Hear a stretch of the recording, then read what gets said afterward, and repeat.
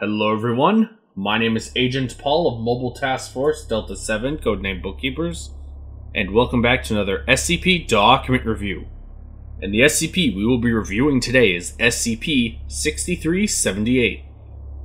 Object Class: Euclid. Special Containment Procedures. The Foundation is to work with worldwide space research agencies to ensure that there are no civilian missions to land on the surface of SCP-6378 in the foreseeable future. If such a mission is deemed inevitable for any reason, the Foundation is to collaborate closely with the involved space agencies in ensuring that all collected data is replaced with artificial simulated data produced by the Foundation Department of Geology. Description: SCP-6378 is a large spherical object orbiting the Sun at a distance of approximately 0.4 AU, known to the public as the planet Mercury. It consists of a crust and mantle composed of mostly silicate rock and a large metallic core. The surface of SCP-6378 consists of billions of individual surface features, resembling life-sized human hands. Each hand appears to be unique and in different poses. Despite being composed of stone, the surface features are capable of slow movement. The change over time is small enough to be unnoticeable to the casual observer. Additionally, damaged parts of SCP-6378's surface will slowly regenerate over time. Seismic data gathered by recent Foundation missions suggest that the subsurface layer of SCP-6378 contains multiple cavities, the shapes of which outline the figures of human bodies piled together in a disorderly fashion. These bodies are not connected to the hand-shaped features on the surface, and each one appears to be missing its hands.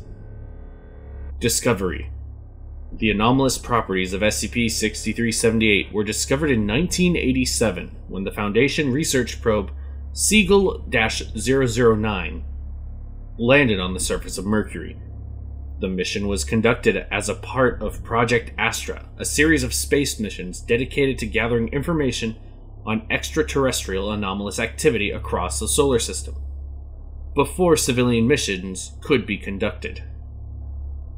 Immediately after the first photographs from the surface of SCP-6378 were received, Mercury was classified as an SCP object, and the current containment procedures were drafted. Addendum 6378-01. Excerpts from the transcript data file AT-013-2011-0208-001. A 3-minute video file recorded by the AT-013 surface probe after noticing significant movement within the surface features nearby. Begin log. The camera focuses on an area nearby where the hand-shaped surface features are moving at a significantly faster rate than average. The surface features appear to be moving away from a single point, leaving an empty gap in the middle. The view zooms in on the area around the point the surface features are moving away from. Between the hands, a small previously unseen surface feature is visible. The camera focuses on the new surface feature. It appears to be in the shape of an infant human hand. End log. Addendum 6378-02. According to photographic data of SCP-6378's surface, it is estimated that the total number of hands composing the surface of SCP-6378 is at approximately 230 billion.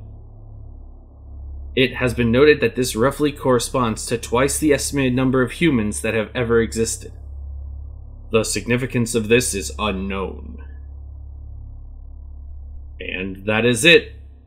You heard correctly. Mercury is an SCP. Thank you all so much for listening or watching.